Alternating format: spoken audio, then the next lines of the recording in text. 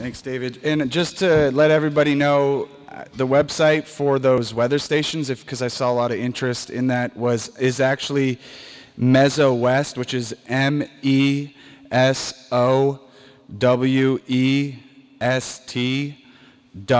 .utah.edu.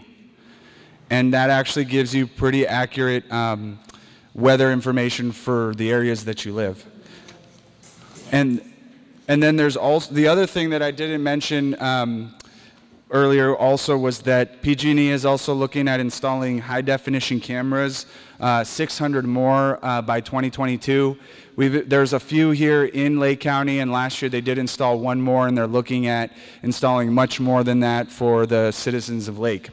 Going back to the public safety power shutoff, once we're able to notify customers that their power is back on, that pretty much concludes the PSPS. And David already alluded to this.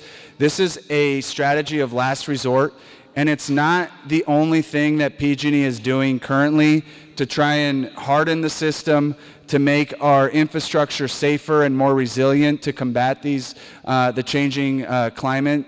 And there's a couple things that you may have already seen in your communities where PG&E might have vegetation crews out inspecting the lines and trimming the vegetation around our electricity lines. You may have seen helicopters or crews going through, changing out poles, making them more resilient, installing metal and other types of material poles so they're less likely to burn during a wildfire.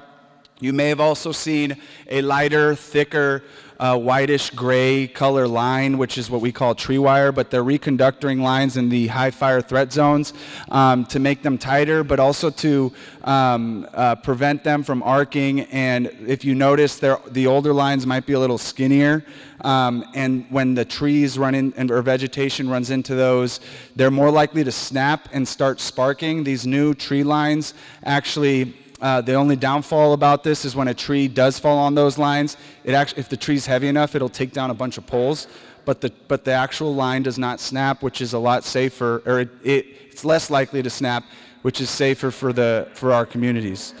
The other thing that they have been looking at, we were talking to some of our customers here in the room. PG&E has been doing beta projects for undergrounding in certain areas of their territory. They're looking at that. That's on the table.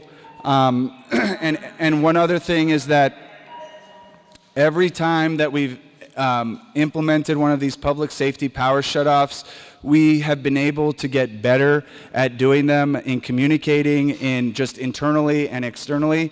But one of the things that I do want to mention is last year in 2018, October 2018, when we did execute the first PSPS, there was around 12,500 customers that were impacted by that PSPS.